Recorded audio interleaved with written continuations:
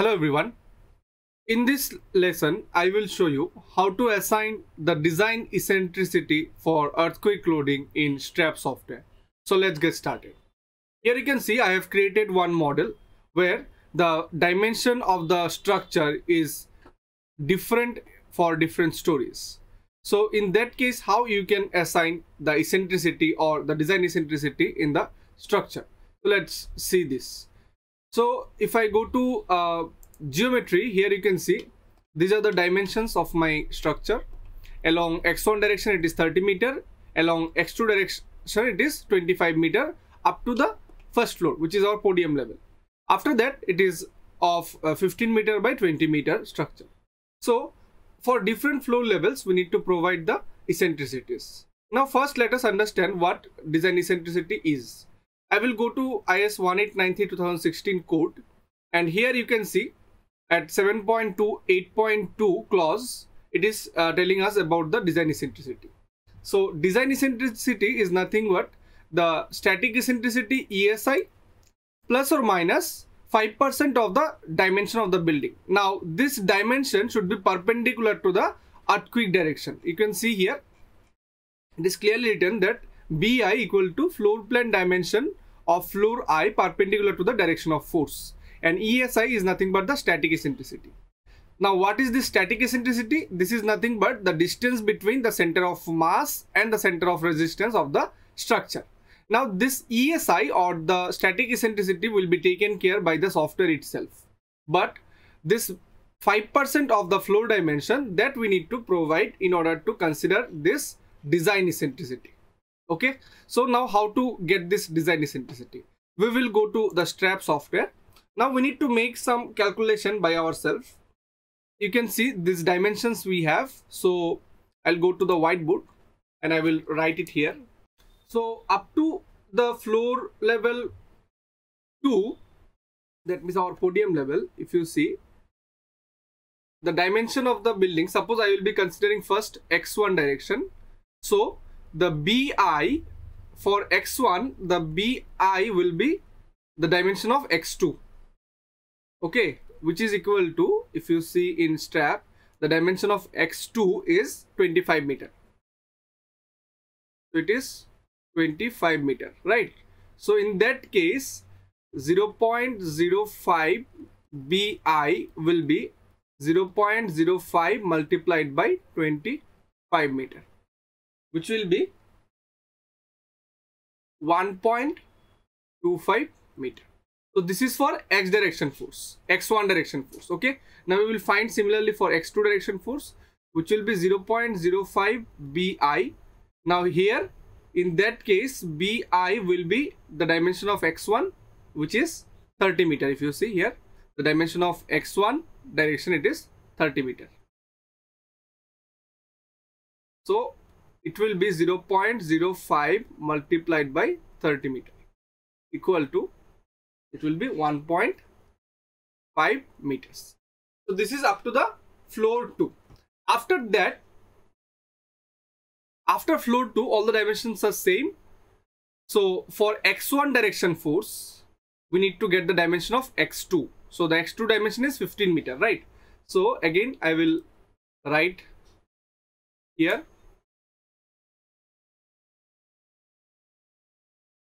above floor 2 level. Okay, it will be, if we are considering x1 direction, then 0.05 BI will be 0.05 multiplied by 15 meter. This 15 meter is nothing but the dimension of x2. Okay, so it will be 0.75 meter, correct? Similarly, we will find for the x2 direction force.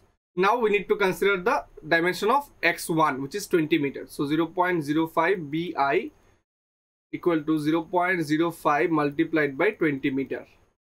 Okay, this 20 meter is nothing but the dimension of x1. It will be 1 meter. So up to F2 floor, that means our podium level, we will be assigning the eccentricity plus minus 1.25 and plus minus 1.5 for these two directions. And after F2 level, after the podium level, it will be for x1 direction force the eccentricity will be plus minus 0.75 and plus minus 1 meter. And where we are going to provide this, it will be in the dx2, right? See, let me just explain you here. If this is my structure and force is coming from this side, so this is my center of mass, okay, and this is my center of rigidity, suppose. So we need to assign this eccentricity along this direction, and for this direction force, it will be along this direction. So that means for x1 direction force, the eccentricity will be assigned along x2 direction. So we can write it as dx2. For x2 direction force, the eccentricity will be assigned in dx1 direction, means along x1 direction. Similarly, I will write it here also, dx2, dx1. Now, why dx2 and x1? Because our plan directions are x1 and x2 only. If your plan direction is x1 and x3, then it will be x1 and x3, dx1 and dx3 accordingly. Okay, so let us assign these values in strap software. So I will go to the strap, and if I go to weights, you can see I have already assigned the static loads. If you want to know more about this, how to assign static loads, then you can watch our previous videos regarding the seismic analysis of structure in strap. Okay, I will give the link also here. Now here, let us go to mode shapes. Suppose I want to consider initially here, let us see how many number of stories we have. We have 1, 2, 3, 4, 5, 6, 7, 8, 9 and 10. So though it is not required, but still we will consider 3 degree of freedoms and 10 levels. So it will be 30. Maybe 30 number of modes are not required to get 90% of mass participation, but still the basic formula that we have, 3 degrees of freedom and with the flow level. So I have considered 30. Now the weight of the structure will be assigned along, we will assign along all 3 directions. Now if your structure is having similar dimension throughout the floor, all the floors, okay, in that case you do not have to assign the eccentricity floor wise. You can directly assign here as the default eccentricity. Okay, for x1 direction force it will be in the dx2, for x2 direction force it will be in dx1.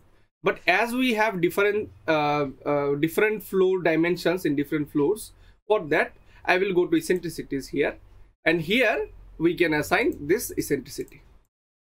Okay, now my earthquake direction is x1, and if you see here, up to floor 2 level we will assign one value, and after that we will assign a different value. Okay, here you can note these values. So now I will go to here, and obviously as the earthquake direction is x1, we will be assigning the eccentricity along x2, which is dx2. So it will be for up to floor level 2, so here and these 2 levels, it will be 1.25. I am considering the positive values first, 1.25, and after that the value will be 1 meter. So I will consider, sorry, 0.75 meter it will be for x1 direction. So all these values we will be considering 0.75.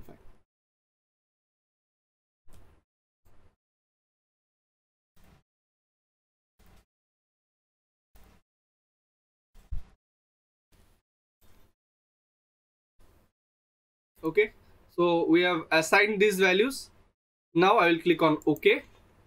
I will click on OK again. You can see height direction is always x3 for us, and I have considered 30 number of modes. I will click on OK. It will take some time to solve the model. I will click on solve and solve here.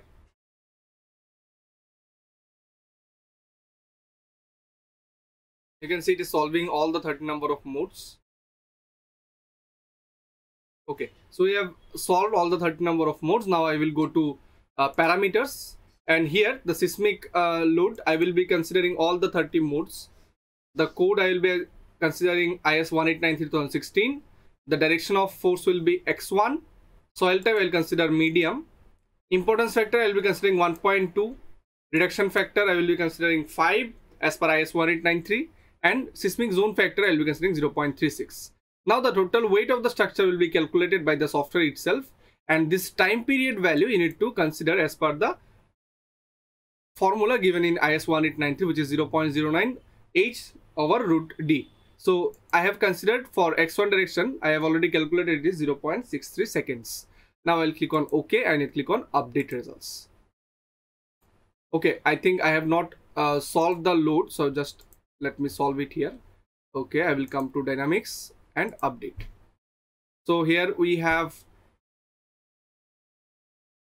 you can see the direction 1, and I will click on OK. I'll consider all the 30 modes actually, and I'll click on OK. Okay, I have done. Now what I will do, I will go back to weights again mode shapes, eccentricities, and I'll make all these values negative because it will be plus minus 0.05 bi, right? So minus values I'll be considering here now.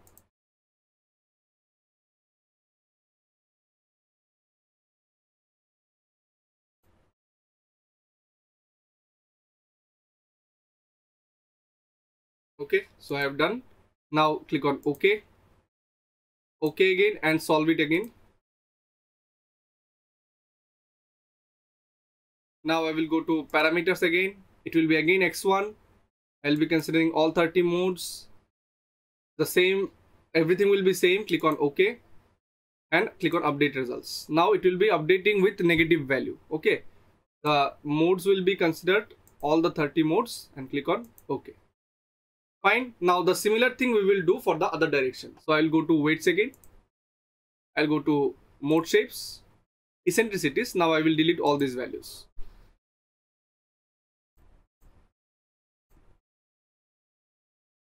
Now we'll be considering x2 direction force. So for x2 direction, if I click on OK and eccentricity again, here for x2 direction, the eccentricity will be assigned along x1 direction, right? So it will be in the dx1. Now up to the floor level 2, it is 1.5 meter. We have already calculated. You can see plus minus 1.5 meter, and after that it will be 1 meter. So we will first write the positive value 1.5 meter and 1.5 meter, and for rest of the floors it will be 1 meter.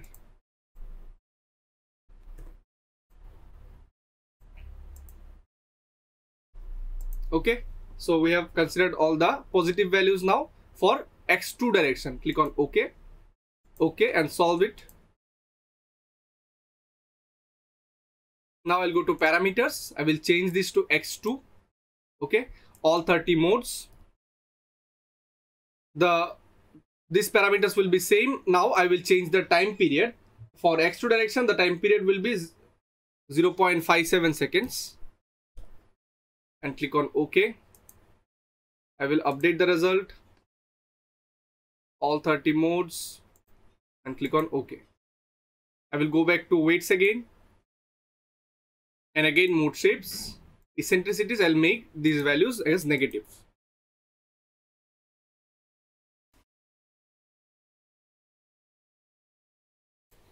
I'll click on OK and solve it again. The similar process I am repeating again. So I will go to parameters, x2, all 30 modes. Here the time period is same, all these parameters are same. Click on OK and update results. Now it is updating with negative eccentricity value, all 30 modes, and click on OK. Okay, so we have done providing the design eccentricity to the structure. Now if you go to loads and if you go click on existing load cases, you can see these are the existing load cases with positive and negative eccentricity in both the directions. So now you can check the results. If you go to results and if you click on here as displacements, I will click on OK, and here you can change this. The display shapes will be different. Here you can see. So this is how we can assign design eccentricity to the structure as per the code IS 1893 or any other code, any other local code that you are using in Strap software. So this is it for today. In our next lesson, we will see more such advanced commands in Strap software. Thank you.